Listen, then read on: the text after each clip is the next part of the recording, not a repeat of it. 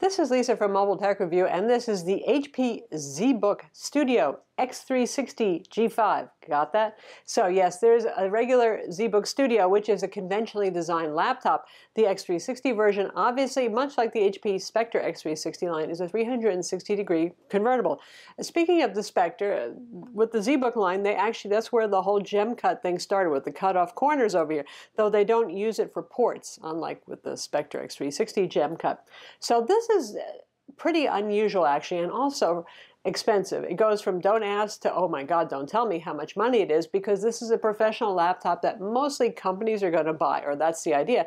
Or perhaps those who are considering an 15-inch MacBook Pro for themselves. Dell has a competitor for the professional space. Likewise, it's also scarily priced. But the thing that's unusual about this you don't see too often is this a full 6-core, 45-watt CPU inside that you would find in any mobile workstation or gaming laptop, much more powerful than an Ultrabook CPU. We have NVIDIA Quadro graphics. It's the P1000 card, and that comes with all of the configurations except for the very base model of it. So Quadro cards typically are for those who are doing CAD work, ArcSoft, that sort of stuff, but it's also good for Adobe Premiere. It's certainly fine for Photoshop and for some rendering as well. So a lot of power in here, and also a Wacom pen. We're going to look at it now. So think of this as the Spectre X360 15-inch for the professional crowd. Not that the Spectre X360 can't handle some professional chores well. The build on this, it is built like a tank, even though it's relatively speaking still fairly slim and light for a 15-inch convertible. It's not really super light, but it's not super heavy either, but you'll feel the weight. It just feels quite dense. For display options, there's at least 4 that HP has listed. Currently on their website in the United States, I see the full HD display, and then there's a 4K display that we have that's not the DreamColor wide gamut one. It's full sRGB, but about 77% of Adobe RGB, and 400 nits of brightness nominally. That's what they say. We'll talk about what ours measured in a bit. And then there is the DreamColor display, which is the one you want if you can afford it. It's a 4K display, but that's not the selling point. It's full Adobe RGB. It's very well calibrated from the factory, so it's quite accurate for those of you who are doing production work for print, for example, where you need that wider color gamut, or for film even. It's a stunning looking display. Now, when it comes to the graphics that are driving that display, the NVIDIA Quadro P1000 card is towards the entry level for NVIDIA Quadro cards. For those of you who don't know, Quadro cards are the more professional-oriented cards, which mostly means they have very stable drivers. Not that GeForce drivers are that bad either. And they're optimized for things like ArcSoft products, CAD, you get the idea, rendering. It's not the most powerful GPU. It sits below the NVIDIA GTX 1050 Ti by just a little bit. So in terms of performance, you're not really gaining much over the Spectre X360 15-inch gem cut. But the Dell Precision 5530 2-in-1 does give it a run for its money in terms of graphics. That one only has a 4-core CPU, because that's in one of the AMD Radeon Vegas. It's pretty much the business counterpart to the Dell XPS 15 2-in-1. But it does have AMD Vega Pro WX graphics inside, which is a little bit more powerful. But the Dell XPS 15 2-in-1 and that Precision have some compromises too, like the maglev weirdo keyboard and stuff like that. For the rest of the internals, you've got 2 RAM slots, DDR4 RAM. If you go up to the Intel Xeon, which you can, though I think most people don't really need it. You get a bit more cache, you get ECC RAM, that's error-correcting RAM, for mission-critical applications. You could do it. And anyway, you'll get error-correcting RAM if you go with the Xeon model. Otherwise, just your usual DDR4 RAM, 2 slots, so 32 gigs easily with 2 16-gig modules. The motherboard supports 64 gigs. You have a fast NVMe SSD, quite fast. In fact, ours is a Toshiba, but still the benchmark numbers are good, and there are 2 M.2 slots, so you could have 2 SSDs inside. This is too thin and too small and too light, relatively speaking, to have room for a hard drive bay. And also, there's more room for the bigger battery since they've deleted the hard drive option. Now that display is glossy, at least our 4K display is, the non-DreamColor, which is a shame.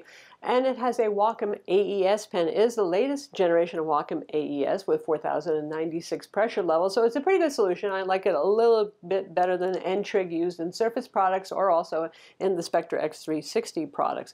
It's not Wacom EMR, which is a batteryless pen technology that you would see in the ZBook X2, which is basically a detachable slate kind of design. I guess they figured if you're going with a 15-inch convertible, probably the pen isn't your primary use. You're just using it for photo editing, video editing, maybe some control of your diagramming, that sort of thing. It certainly works well for that. It's fine for note-taking. And even if you're into art, it's decent. It's not class-leading, but compared to Wacom AES, but it is good. So like I said, we have the 4K non-DreamColor display, and it's a very competent display. The gamut is decent on it for a full sRGB coverage. It's fairly well calibrated out of the box, unlike many laptops. But still, you go about $100 more, $120 more, and you can go up to the DreamColor display, which goes up to 600 nits of brightness and way wider color gamut at full Adobe RGB. So if you're already spending the money on this laptop, I would totally go all the way to DreamColor. The keyboard on this is very good. Typically, HP does a good job with the keyboards. It may not be super duper deep travel like some bigger ThinkPad mobile workstations, but it's very ergonomic, has good key return, two-stage white backlighting. The trackpad's not bad. It's Microsoft Precision drivers, but I find the surface too slippery, so it's a little bit hard to have fine control when your fingers going voop, voop, voop. Other amenities are the usual fast Intel 9560 AC Wi-Fi. You have two Thunderbolt 3 ports on this and a full-size SD card slot. A card will stick out about halfway, so it's not really the kind of thing you're going to use for perpetual storage, but given the fact that this has plenty of built-in storage options. That SD card slot is a fast UHS-2 card slot, which is great for those of you who know how slow importing media can be for video editing. So there's a good amount of power inside, and is relatively speaking on the slim side. So how's heat? Well, as you might guess, it does indeed get hot. Now we have the higher-end Xeon configuration at 32 gigs of RAM, so you get the idea. And the Quadro P1000 card.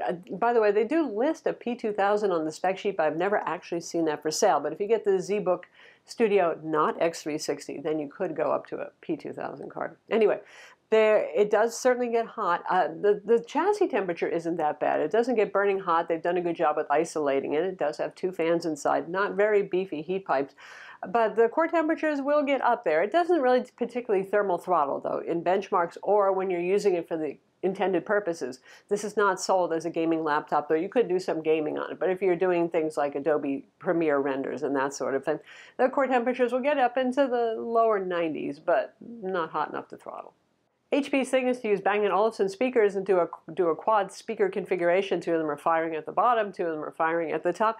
It sounds pretty decent. The idea with 4 speakers is no matter what position you put it in, tent, presentation, laptop mode, you'll get some audio coming at you somewhere. And it's more like the old school HP laptops insofar as it's not that loud, but it's not bad sounding audio, certainly. So how about battery life? We have a 95.6 watt-hour battery in here. That is a large battery. And this is really going to depend on which configuration you get. If you get a 4K display, that's always a hit on battery life. You'll lose several hours because of that. And if you get the DreamColor, which can go up to 600 nits, and you are running it bright, obviously your run times are going to be shorter. We have a fairly beefy configuration with that Intel Xeon and 32 gigs of RAM and a 512 gig NVMe SSD. And I've been getting easily with 150 nits of brightness doing productivity, some Photoshop, a little bit of Premiere on the go. I've been getting 7 to 8 hours, and that's, again, using some demanding programs like Premiere, so that's not bad. If you go with the full HD display and you're doing light productivity work, it's certainly possible you might get 10 to 11 hours on a charge. For a laptop this powerful, that's pretty darn impressive. Comes with a 150-watt charger, and it looks a lot like the Spectre X360 charger, which is to say it's one of the more stylish chargers on the block. So unlike Spectre X360s, which are just no fun to open, this is a business laptop, so the IT shop is going to want to be able to service it.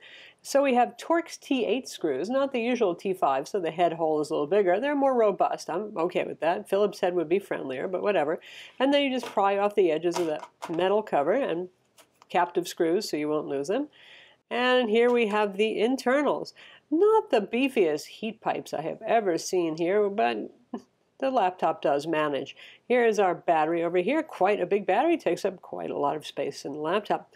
Dual fans, one for our CPU, one for our GPU, which is expected. The speakers are near the edge over here, sort of side firing, which is better than down firing, and the audio quality on this is pretty decent. So if you have the optional 4G LTE card, it would be in this carrier here. I imagine you could add it yourself after the fact. The antenna lines are conveniently included and in place. Can't spot the Wi-Fi card easily. Here it is right here. It is the Intel 9560 AC card with Bluetooth 5.0, which is a good card. It's obviously the little mini version that's soldered on board and not socketed. And it's got two little antenna leads over there. And we have our M.2 SSD. We have a 1 terabyte. It's a fast Toshiba SSD. And there is a spot for a second SSD for you power user type. So if we pull up on this cover, it's a RAM shield. This is the slot for a second M.2 NVMe SSD right there. And here's our 2 RAM slots. Now we have the Intel Xeon processor, so we have error-correcting ECC RAM installed here, and we do have 32 gigs. So it's pretty obvious versus the Dell Precision why you might pick this one. You get 6 cores versus 4 cores, you get a more normal keyboard, that sort of thing. What about HP's own Spectre X360 15-inch gem cut? You got about the same amount of horsepower in there. So what stands in favor of this one is an even more robust build. I mean, in case you want to bash a burglar, I guess. Well, no. It's just nice to have a good build. It's easy to upgrade this one to access the internals. That's an important thing. And you get another M.2 SSD slot inside. And you have more display options, particularly that DreamColor display, which is, well, as you know, dreamy. So that's the HP ZBook Studio X360 G5. Obviously a very nice machine and also a very expensive machine, but hey, if your business is buying it, then who cares? Or if you're already looking at high-ticket items to get your pro work done with pro apps like the Adobe suite of programs, for example, or doing some rendering or doing some CAD work, that sort of stuff. It's very well done. The quality of the build is superb on this. You've got Thunderbolt 3, you've got a whole host of useful ports on this.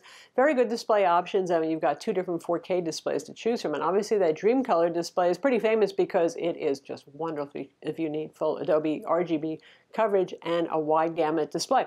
It doesn't compete directly with much of anything else, too, so they kind of have you over a barrel if this is what you're looking for. That said, they did a good job if you can afford it. I'm Lisa from Mobile Tech Review. Be sure to subscribe to our YouTube channel for more cool tech videos, and thumbs up if you like this vid.